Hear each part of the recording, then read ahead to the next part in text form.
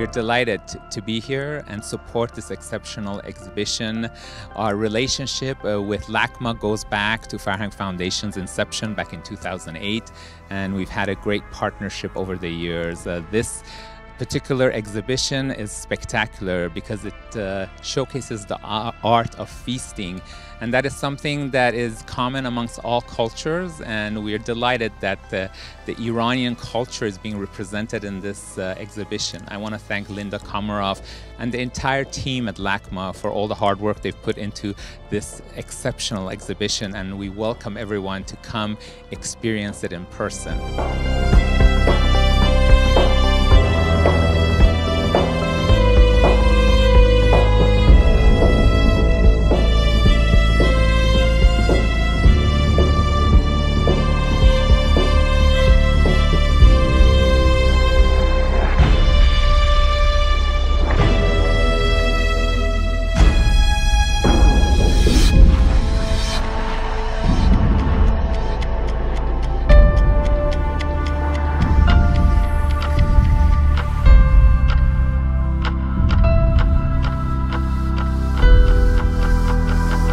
Standing in my latest exhibition, which is entitled Dining with the Sultan, the Fine Art of Feasting.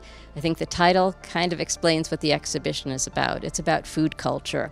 So we have many works of art here that would have been receptacles for food. We have lots of bowls and plates and dishes and cups and ewers and jugs, all of which are exceedingly beautiful. So they had two functions. One was to look good and the other one was to serve food or beverage. I'd say about a third of the objects in the exhibition are from Iran or the greater Iranian area. Iran, like other countries in the region, had a fascination with food.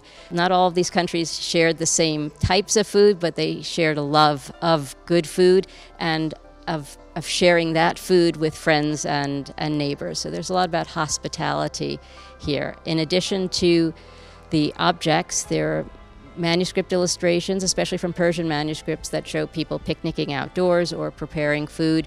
We also have a number of cookbooks. For an Iranian audience, perhaps the most important one is a unique manuscript that was written by the chef of Nasruddin Shah, and it was specifically for the Shah's physician. The manuscript was thought to be lost and only survive in microfilm, which was then printed, and that copy is in the National Library in Tehran, but we have the original one here, which includes an inscription by the Shah's French physician.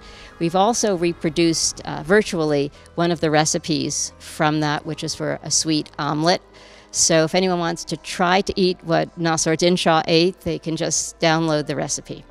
And for my friends at Farhang Foundation, thank you as always for your support, and look forward to working with you again on some other project.